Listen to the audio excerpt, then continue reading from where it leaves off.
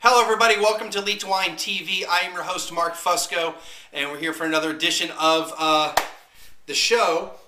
Oh, everything's... no, that's right. Anyway, thought they were reversed. Thanks for coming in.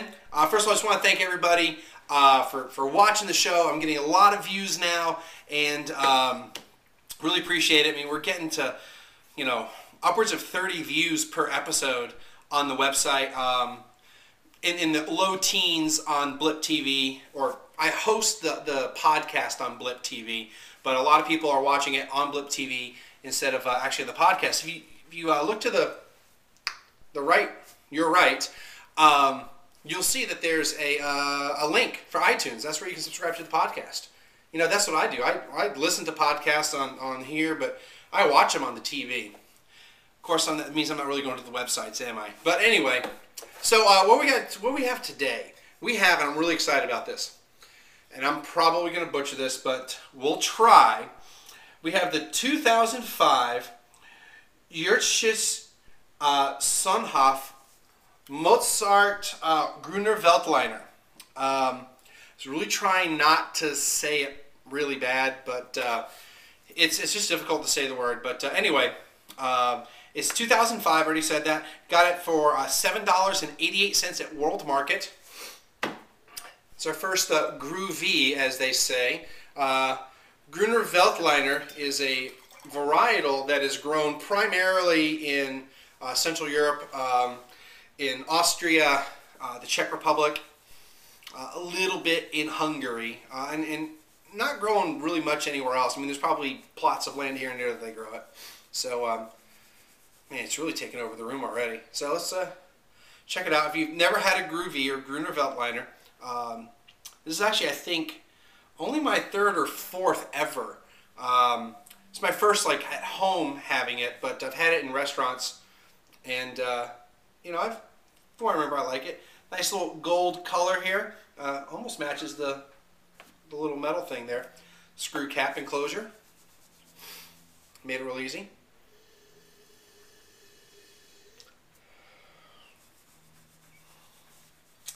It's only 12% alcohol, so it's not going to really hit you too hard.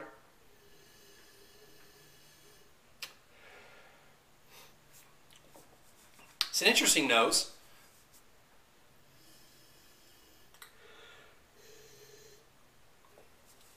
I don't know, maybe like peach?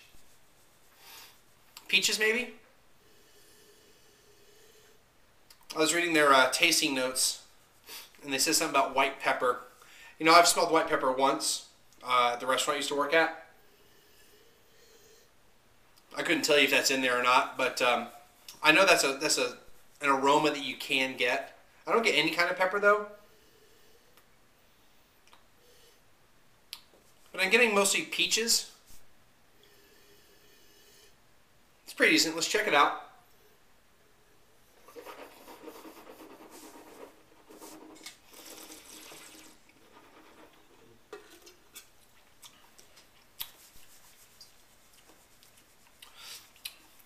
Try that again.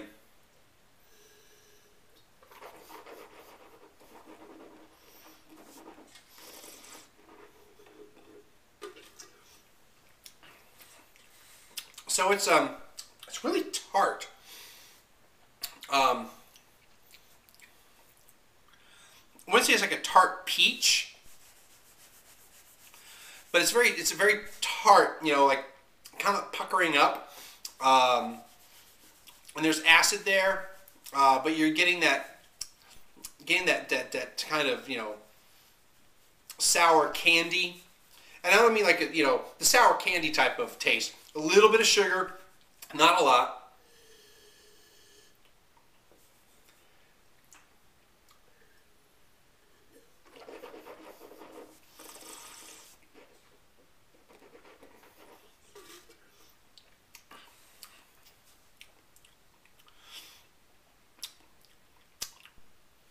Pretty decent.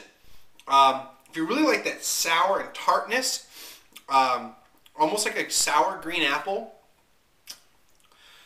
with a mix of peach and something else maybe that's that white pepper. Yeah, I think I'm starting. I mean, it smells peppery. I'm kind of, getting that residual aroma now when I exhale through my nose. That's another thing, like, how the back of your head, it's, your nose is connected to your throat and all that, and that's really how you taste, is everything kind of goes back up into your nose. Well, yeah, maybe that's how that white pepper taste is.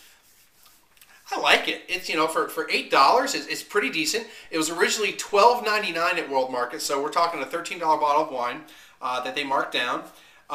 It's pretty good. I'd probably give it an 85. It's pretty decent. I have a feeling that my scores tend to be really harsh, and maybe it's because I don't want to really be giving too high a score for anything, but 85 sounds pretty good for that. Yeah. So let's talk about the winery real quick. So I'm going to try it again. The Jurtschitsch, or it sounds like I'm going to say Jurtschitsch, but it's Jurtschitsch. Okay, Sonnhof. The Sonnhof estate has actually been around, they say, for like 700 years. They had their first records in the 1500s of the actual written records of the place, and they talked about that the cellar's been around since the 14th century. So, that's 700 years. But the actual family took over, which is the Jurtschitsch family, took over in 1868, not 1869. We're actually out of time, but I'm going to run through this real quick. This particular label commemorates the 250th anniversary of Mozart's birth. Real briefly, apparently this actual brand, it's not really called Mozart, but this actual style of Grüner Veltliner that they produce, they have an artist produce the label every year. So this was to commemorate the 250th anniversary of Mozart's birth. Mozart, he's the man. Dude, he was pimp. Told you I was a musician at one time, right? Well, that's my degree. So it's matured. It's fermented in stainless steel, aged in stainless steel. It's in the Comptal region of Austria, or not region, but I guess like an AOC. And it's a really small region in the northeastern corner of Austria. And for Grüner Veltliner, 36% of the grapes planted are Grüner Veltliner. And there was a little thing of I gotta say this, a little thing about, apparently there was this antifreeze scandal in 1985. You can make sweet wines out of this, and they can make some sparkling wines out of it too. But apparently there were some producers that were trying to make sweet wine, and you guessed that they put small amounts of antifreeze because sugar was too easily detected. They just add sugar, and it was cheaper to do that than get the sweeter wines. Yeah, so apparently they put antifreeze in here. Not this particular bottle, but 20 some odd years ago they did. And they said it was such a small amount. Like, you had to drink like 28 bottles a day for 2 weeks to have any adverse effects. But never thought you'd have antifreeze in your wine, huh? All right, so definitely recommend it. Click the links. Friend me up on Twitter, Facebook, whatchamacallit, email me. I'm also a member of the Wine Whore crew, so yeah, exactly how it sounds. So hopefully I'll be getting some other wine from being in that program, and we'll do some stuff. If you're in the San Antonio area, or if you go online, just going to give some props to some people down here in San Antonio. San Antonio Express News, if you go to mysa.com, I'll try to find the actual link to the article. We got General Manager of Brasserie Paville talking about Twitter, along with Colleen Pence and Allison Hain, which here's her picture on the back. You probably can't see it very well. Talking about Twitter and using it with your businesses and stuff like that. So, little shout out to them, and because Colleen was one of the presenters at the Tweet Camp here in San Antonio a couple weeks ago. Some great stuff. If you're not on Twitter and you're a business, you need to get on there. It's part of the puzzle, not the whole puzzle. I guess I've rambled enough. It's probably over 10 minutes. We'll see everybody again next time.